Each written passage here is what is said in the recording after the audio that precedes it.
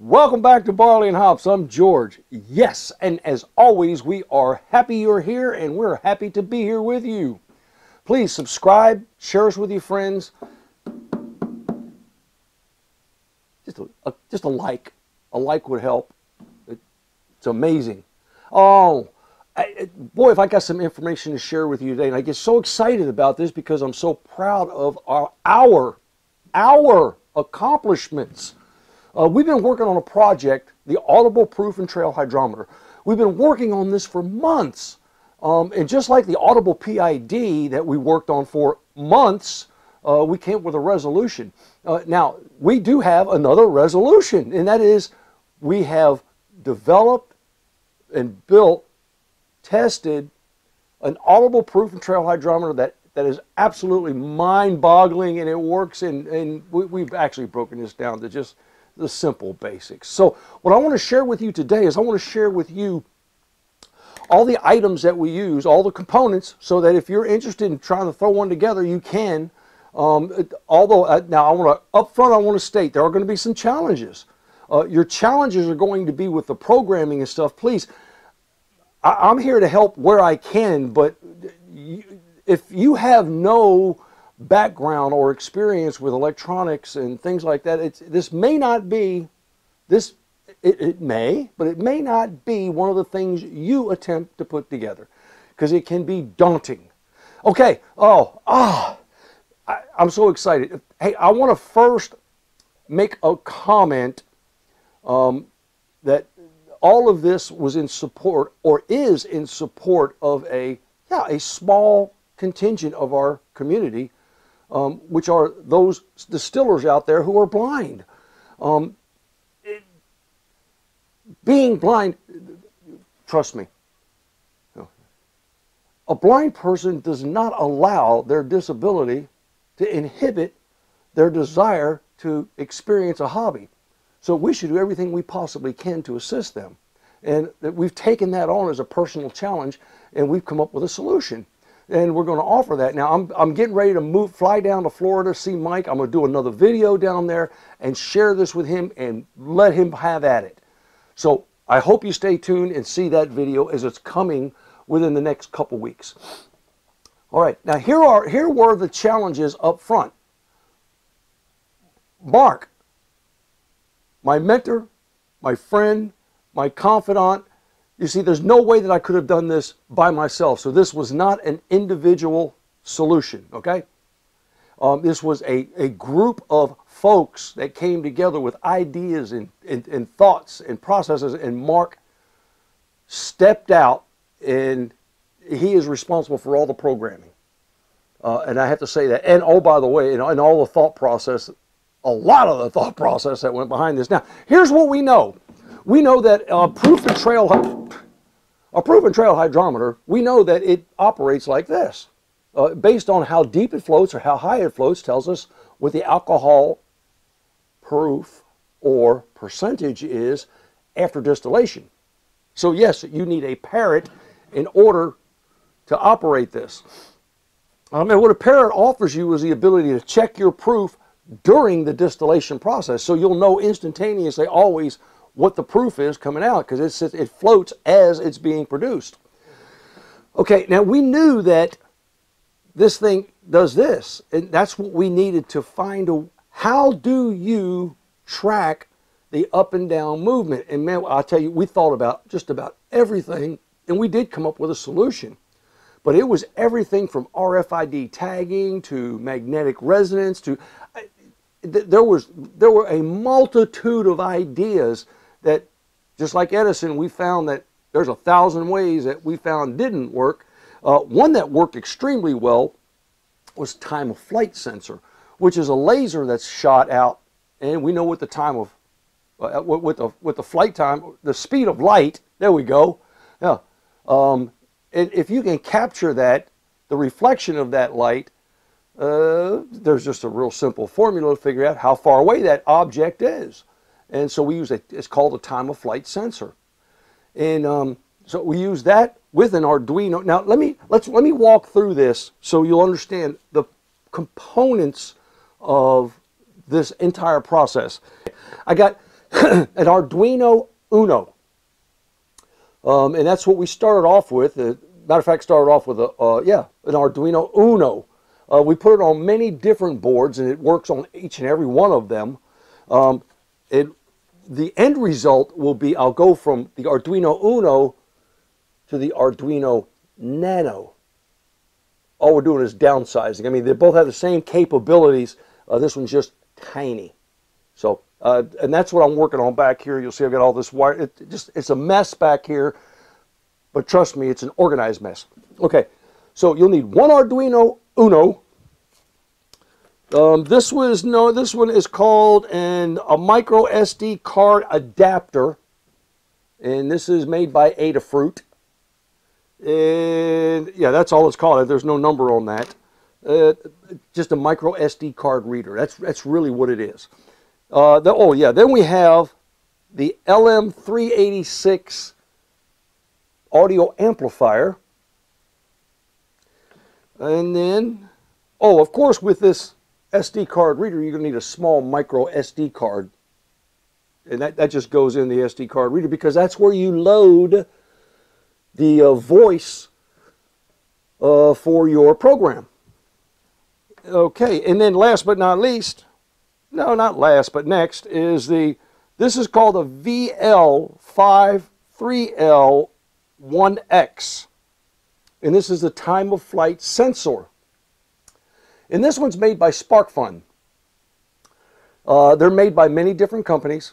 They come in smaller packages, meaning a little bit more tiny. And they come in larger packages, but they all work the same way. And if you go onto sparkfun.com, which is an excellent website, they'll show you exactly how to hook this thing up. And then, of course, you're going to need a speaker. I got one small speaker I pulled out of an old laptop computer I was tossing out. One hydrometer, one Parrot, one Parrot extension, because that goes right here. That's how we track the distance. And, of course, the cap. So far, so good? All right. I'll list all those things in the comment section below this video so you'll be able to get at those. All right. Now that we're here, let me explain a couple of the challenges. Now, when working with Mark has been such a joy. Mark has, I just got to brag about this just a little bit. Mark has multiple degrees, advanced degrees in chemical engineering, math, and chemistry. He's been a wealth, I'm talking a wealth of information, and he has his own YouTube channel. And I'm just going to, there it is right there. I just, go to aquaponics. Aquaponics itself is a new system that Mark is working on designing and it's almost like, the best way I can describe it is, let's grow some fish, do some brewing, let's do some gardening at the same, this whole system, is all together, and it feeds each other and services itself, becomes its own ecosystem. It's a fascinating topic, and of course Mark's looking for volunteers that want to help him work through some of the challenges, because the guy's smart enough to understand that he doesn't know everything. So you can get in touch with him through his YouTube channel. Now, here's the first challenge that we had, of course, was the up and down movement. We resolved that with the time of flight sensor. So what we do is we place a time of flight sensor above that, and we measure everywhere that this proof and trail hydrometer happens to be located. We also found that our best results came when we took a small piece of plastic and made about a 3/4 of an inch round hat. We call it a hat, and glue that to the top of the hydrometer. So therefore, if it, sometimes how your hydrometer will kind of cant one way or cant the other way, what that did was it gave it enough surface area for that time of flight sensor to hit it in return. Because if it misses it, of course, you get an error reading. So what we wanted consistency. So we put a small hat on top of it. All right. The other thing that we did, though, is, here's what I fashioned. I fashioned a time of flight sensor inside this black cap that goes on top of the Parrot head. And I've got 3 screws. You can see those in there. And it's hard to see from where you're at, but I've got springs behind that. Now, what that allows me to do with those 3 screws is that allows me to turn those screws and adjust that time of flight sensor ever so slightly. So I can adjust it like that, like that, like that, like that, until I can fine tune it where it's shooting straight down. Okay? And that's what those screws are there for. So, I mean, that was just one of the adaptations we found that was really necessary in order to fine tune the equipment. And we wanted to make sure that it was repeatable. So I built like 3 of these in a row with different boards. The Uno, I already put it away, the Nano, the Mega, just to make sure it was repeatable and we can get the same results each time, and it worked out perfect. Okay, here was the major challenge that you'll also encounter if you try to put one of these together. Let me get a little closer. Now you'll notice on your proof and trail hydrometer, so you see the difference between 10 proof and 20 proof is ever so slight.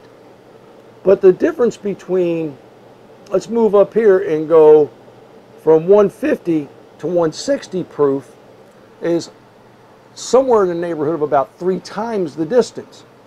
So what I'm trying to say is that, you see, this is not a linear scale.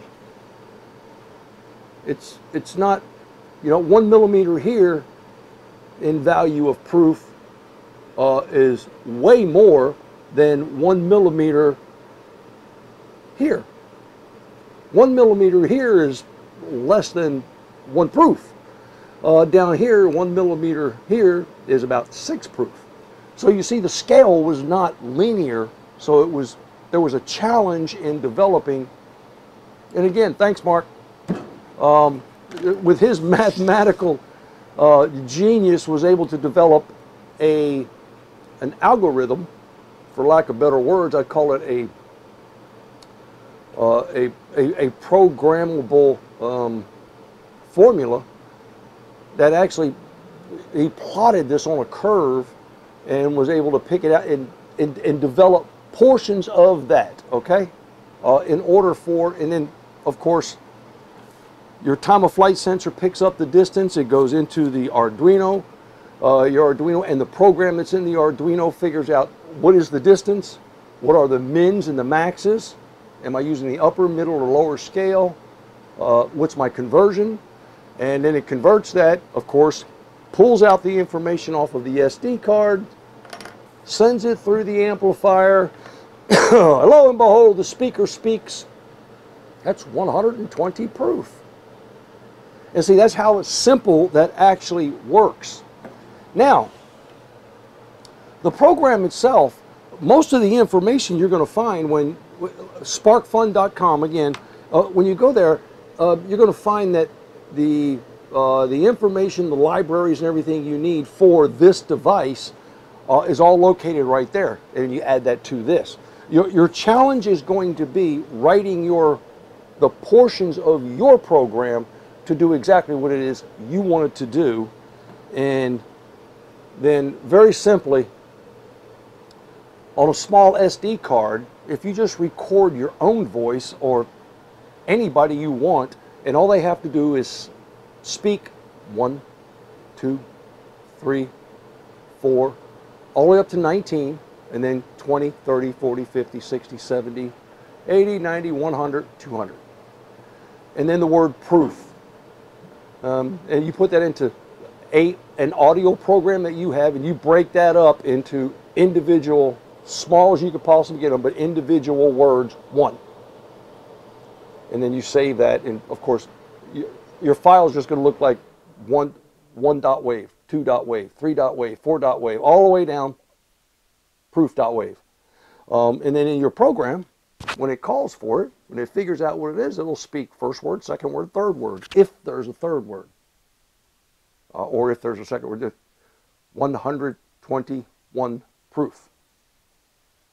That was 4 words. It'll speak those. Okay? I hope I haven't lost anybody. But let me tell you what, in order to get to where we are right now, I'm so excited. And this is how this is going to work. It's simply your time of flight sensor got a small slit right here so that the wire slides through there, and that's just for maintenance purposes, and it's just in case something comes loose, you'll be able to get to it. That goes on there. Your hydrometer goes inside your Parrot. That fits down on top of the Parrot, and there's the stop, so it stops at the same place each time. And we're only working with 150 or so, give or take, millimeters in distance. Your time of flight sensor is accurate from 40 millimeters to 4,000 millimeters, and we're working with 100, so we've got a lot of accuracy. We plug in our time of flight sensor to our Arduino, attach our SD card reader along with the amplifier to a speaker, turn it on, and then as our proof and trail hydrometer moves up and down our tube, it's constantly being, we call it interrogated. And we interrogate that. You can interrogate it up to 20 times a second if you want to. It doesn't matter to me. Everything that you need to do is within the program. So again, I offer this to you as a complete, simple, no, a complete project that we're so excited and so happy and proud to be able to produce and share with our blind community, as well as share with you. You will, if you're going to build one on your own, you are definitely going to have some challenges. I'm up front, I'm being honest. You're going to definitely have some challenges with programming. Find someone who is good at programming to help you through that, and that's CC+, yeah, the programming language for Arduino. And you will have just as much fun as we've had with this. All I can say is happy distilling.